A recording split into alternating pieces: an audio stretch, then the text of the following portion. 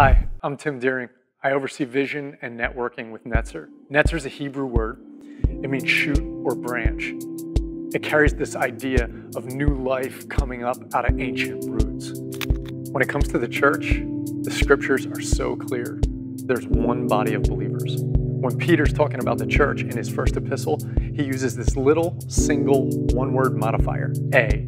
He says we're a spiritual house, a royal priesthood, a holy nation, a people belonging to God. And that little modifier, what it says is we're not just a bunch of individuals who are pursuing the same God. We have a singular identity together as the people of God. It's so vital to understand the oneness of the church because the church is God's chosen vessel on earth to reveal his image.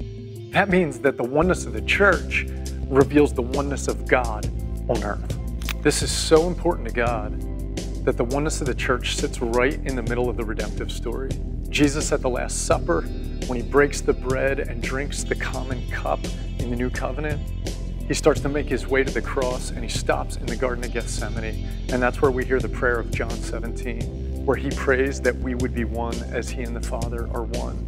And then he goes to make that a reality on the cross and with an empty tomb. And so he draws us and redeems us to fulfill our destiny, to fulfill our purpose, to be the image bearers of God. And we do that corporately in this identity. As the people of God live in unity, we reflect the very nature of God's oneness among us. And that's what his redemption is for, is to bring us back into fellowship with him and one another. And when we live out of that identity, when we live in unity together, he reveals himself to the world around.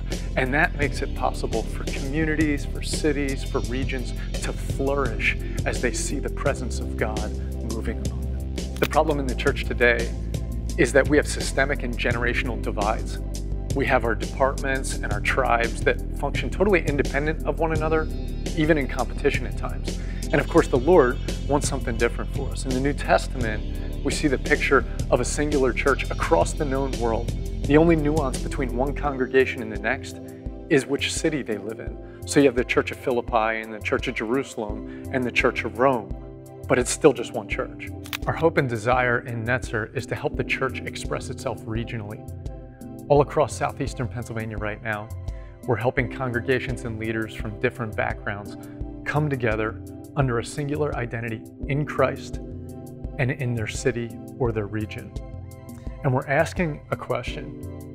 What's it mean for the oneness of the ancient church to have new life and new growth here and now, today? To vocalize the importance of the regional church, Netzer focuses on three aspects: church for church leaders, one church initiatives, and equipping the church. Through these interconnected expressions of the regional church, we're seeking for individuals and communities to be healthy, to be connected, and to be mobilized in order to love God and love others more effectively as we pursue the furthering of the gospel for the sake of the kingdom and for the glory of Christ.